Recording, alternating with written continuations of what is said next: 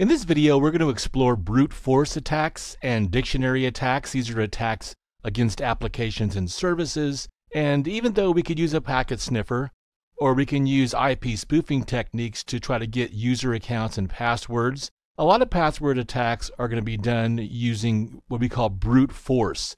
Multiple repeated attempts, either interactively or offline. So you'll run a program like John the Ripper, Cain and Abel. There's a bunch of them. You can find them in Metasploit, Kali Linux. All the exploit kits have them. These are basically repeated attempts to get a user account and the password, or both. And obviously we're trying to brute force the highest privilege level account we can. If we can't get an admin account or a root account, we'll try to get any account and then try to escalate our privileges.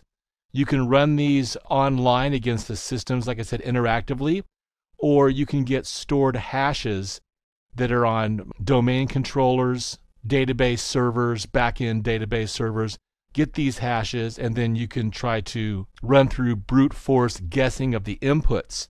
And if you do a SQL injection attack against a web server's back-end, often what you're trying to do is to get those hashes so you can get that information about the accounts, their credentials, credit card numbers. A wide variety of tools out there.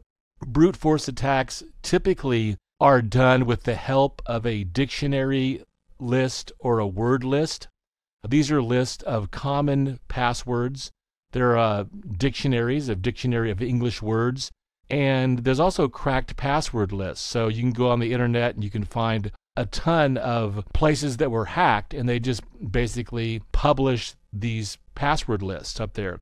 What the word lists, the dictionaries are doing nowadays is they will go beyond just dictionary words. They will use patterns on the QWERTY keyboard, okay, where you have on the left-hand side, you have, 1QAZ going down. So they'll do patterns on the QWERTY keyboard.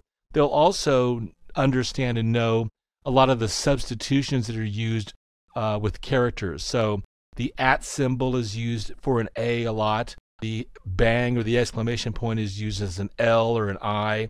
The 5 is used as an S. There's a lot of these things that are very common, a 0 for an O. So they'll include all those different variables as well.